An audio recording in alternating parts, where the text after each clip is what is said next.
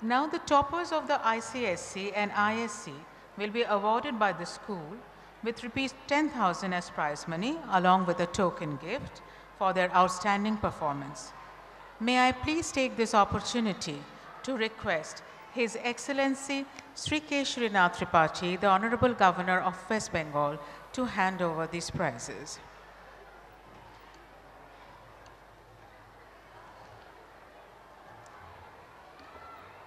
From class 12 science, it is Jagjit Kaur Randhala. The student is not present here. His parent will collect the prize on his behalf.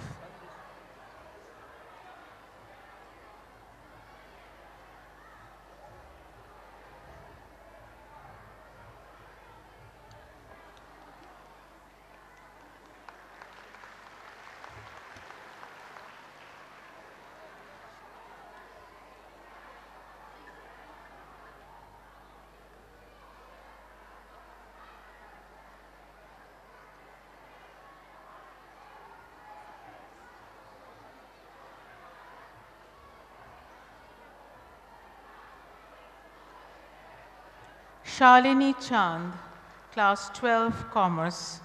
The parent collects the prize on her behalf. Now we have the topper from ICSE, Shayok Maji.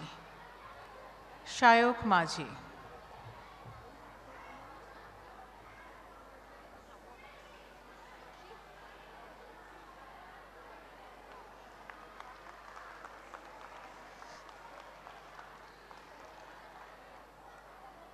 Thank you very much, sir.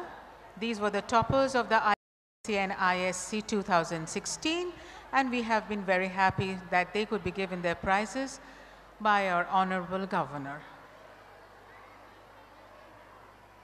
Our Honorable Governor, Sri Keshwarinath Tripathi, was the Adhyaksh of UP Vidhan Sabha for 3 terms. He is an erudite personality and an author and poet of eminence. Several of his writings and collection of poems have been published. Besides in Hindi, he has written poems in English. Some of his poems have also been translated in Urdu. He was invited abroad to showcase his poems, and they were well appreciated.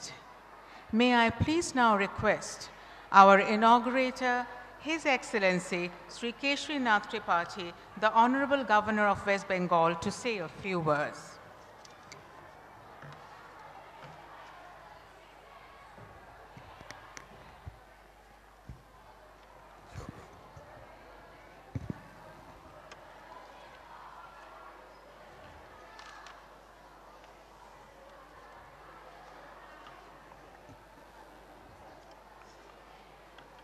Calcutta public school के अध्यक्ष श्री भोगेंद्र झा जी, आज के इस वार्षिक उत्सव के मुख्य अतिथि एमिटी विश्वविद्यालय कोलकाता के उपकुलपति सम्मानीय श्री ध्रुवज्योति चट्टोपाध्याय जी,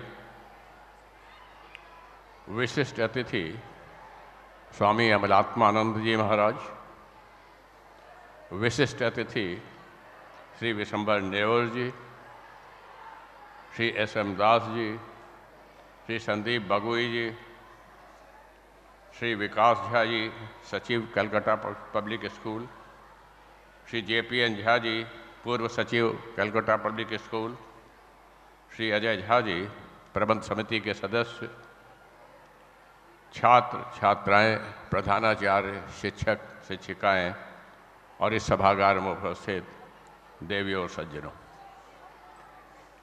कलकत्ता पब्लिक स्कूल के वार्षिक उत्सव में सम्मिलित होकर मुझे वास्तव में बड़ी प्रसन्नता का अनुभव हो रहा है। आपकी इस प्रतिष्ठित शैक्षणिक संस्थान की उपलब्धियां एवं इसके कुशल संचालन के बारे में जो मुझे जानकारी दी गई है, उसके आधार पर मैं कह सकता हूं कि बम्ब घूम के शैक्षणिक गौरव को न सिर्फ आपने अक्षुण्ण रखा है, बल्कि इसकी कीर्ति में श्रीवृद्धि भी की है। आपके विद्यालय में 3000 से अधिक छात्र छात्राएं शिक्षा प्राप्त कर रहे हैं। 200 से अधिक शिक्षक व गैर शिक्षकों के द्वारा उन्हें उत्कृष्ट शिक्षा दी रही है और स्कूल प्रबंधन एवं संचालन भी सराहनीय है। आपके छात्र छात्राओं द्वारा विभिन्न क्षेत्रों जैसे क्रीड़ा प्रतियोगिता, वैज्ञानिक कौशल, जनसेवा के क्षेत्र में उपलब्धियों की सौरभ से आपके सुकार्यों की महक दूर दूर तक फैली है। इन सब के आपके संस्थान को शिक्षा जगत में एक गौरवपूर्ण स्थान प्राप्त हुआ है। इसके लिए मैं आपकी प्रबंध समिति और सभी शिक्षकों को हार्दिक बधाई देता हूँ। इस जानकारी से भी प्रसन्नता हुई कि विद्यालय प्रतिवर्ष एक स्मारिका का प्रकाशन करता है जिसमें छात्रों की रचनात्मक प्रतिभा को प्रोत्साहन दिया जाता है। आप रांची में एक आवासीय विद्यालय शुरू कर रहे हैं, यह भी अत्यंत हर्ष का विषय है। कृपया इस संदर्भ में मेरी बधाई स्वीकार करें। विद्या एक व्यापक शब्द है। शास्त्र, साहित्य, कला, विज्ञान, दर्शन आदि का विशिष्ट ज्ञान ही विद्या है। उत्तम स्वास्थ्य, सामाजिक चेतना, राष्ट्रनिष्ठा और संवेदनशील जैसे उदात्त मानवीय गुण भी विद्या के ही प्रभाव से आते हैं। भारतीय परंपरा में विद्यार्जन, विद्याव्यसन और विद्यादान को अनादिकाल से समादृत किया जा रहा है। विज्ञता, विद्वता और बुद्धिमत्ता के द्वारा ही सद्विचार, सदाचार और चारित्रिक दृढ़ता भी प्राप्त होती है। संस्कृत के एक प्रसिद्ध सुभाषित के अनुसार विद्या ददाति विनयम, विनयात ददाति पात्रताम, पात्रतम धर्मा धना धर्म ततः सुखम। अर्थात विद्या से विनयशीलता आती है। विनय मानव चरित्र का वह विशिष्ट तत्व है जिससे व्यक्ति में शिष्टता, शालीनता, भद्रता, संवेदनशीलता जैसे गुणों की पुष्टि होती है। विद्या से विनय, विनय से पात्रता, पात्रता से धनार्जन, धन से धर्म और धर्म से सभी सुखों की प्राप्ति होती है। कहने का अर्थ यह कि विद्या ही समस्त मानवीय सुखों का मूल कारण है। मित्रों, शिक्षा के प्रचार प्रसार ने कई समस्याओं का समाधान किया है जिसके लिए हम सदियों से प्रयास करते आ रहे हैं। इसी शिक्षा ने रूढ़िवाद, अंधविश्वास, अकर्मण्यता, असहिष्णुता, विचार शून्यता और गुलाम मानसिकता जैसे विकारों की बेड़ियों को तोड़ा है। आज के वैज्ञानिक युग में शिक्षा के स्वरूप को भी बदल दिया है। आज कंप्यूटर या मोबाइल हमारे जीवन के अनिवार्य अंग बन गए हैं। इससे शिक्षण, खासकर बुनियादी शिक्षा के काम को और आसान कर दिया है। यह प्रसन्नता की बात है कि हमारे देश ने इस वैज्ञानिक पद्धति को तेजी से स्वीकार किया है। विज्ञान की प्रगति के साथ हमारी सूचना प्रौद्योगिकी का द्रुत गति से विकास हो रहा है। स्कूलों में ही प्राथमिक छात्रों को भी इस तरह के प्रशिक्षण मिल रहे हैं जिन्हें प्राप्त कर कम उम्र में भी बच्चों में परिपक्वता विकसित हो रही है। इससे एक खतरा भी पैदा हुआ है कि हमारे बच्चों से उनका बचपन छिनता जा रहा है। प्रगति की दौड़ स्वागत योग्य है, किंतु अंधी दौड़ हमें कहाँ गिरा देगी कहना कठिन है। आवश्यकता है पुरातन बुनियादी और नैतिक शिक्षा एवं आधुनिक प्रौद्योगिकी शिक्षा के बीच समन्वय की। मूल्यपरक शिक्षा का महत्व कभी कम नहीं हो सकता। साथ ही विकास के बढ़ते कदम में हम पीछे न रहें, इसके प्रति जागरूकता भी आवश्यक है।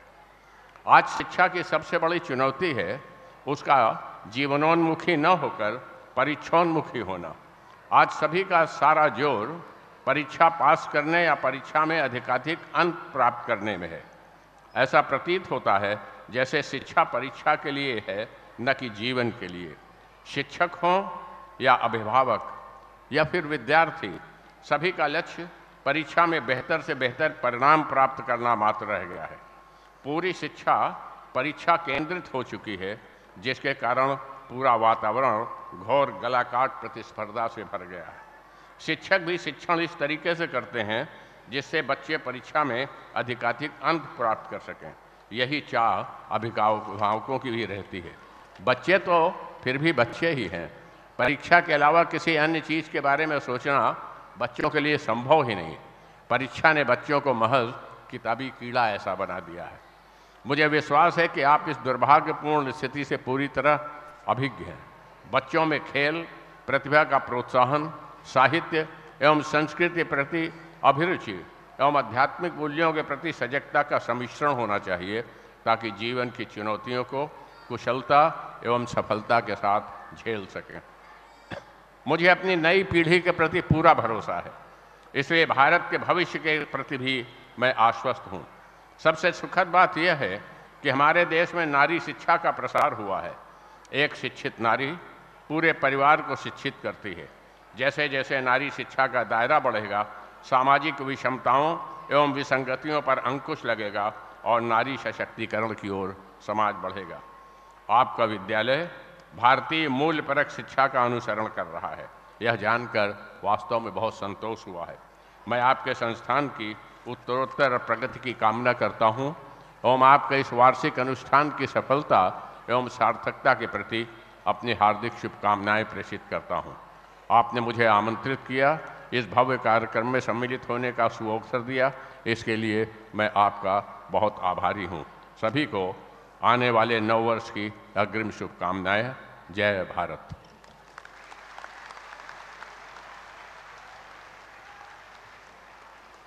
For all those good and inspiring words that you told us, we will always try to follow your instructions in future to make the school a good one. Now we are about to propose a vote of thanks. Mr. F.R. Gomes, our rector, will propose a vote of thanks. Thank you. Thank you very much, Your Excellency, for your very encouraging and energizing speech, which had already been taken well care of by our students. You have told them how to proceed in life. You have brought out the difference between examinations and education. And real education comes, that is when it is not only aimed for examinations. We also thank you for bringing out the faith that you have on the future generation, as well as the education of the girl child, which this institution has already taken up on their shoulder to see to it. So without wasting any more time, I once again thank you very much, Your Excellency, Shri Keshrinath Tripathi Ji, the Honorable Governor of West Bengal. Thank you, sir. Thank you very much.